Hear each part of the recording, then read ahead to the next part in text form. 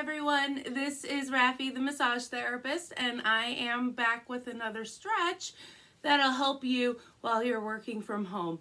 Now, you're probably sitting a lot more. Even if you're not working at home, you're probably sitting around your house, a little bit more because we're kind of stuck indoors at the moment. So if you find your low back hurting a little bit, it could be coming from your glutes. So a really good, nice hip and glute stretch you can do is super simple. All you do is cross your ankle over your opposite knee, and you're going to lean forward.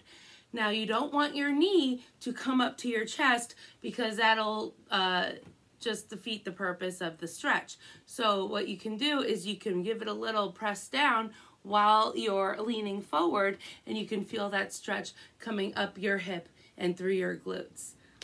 But that's just another thing to help you while we're all trying to do the most self-care we can. And again, stay safe.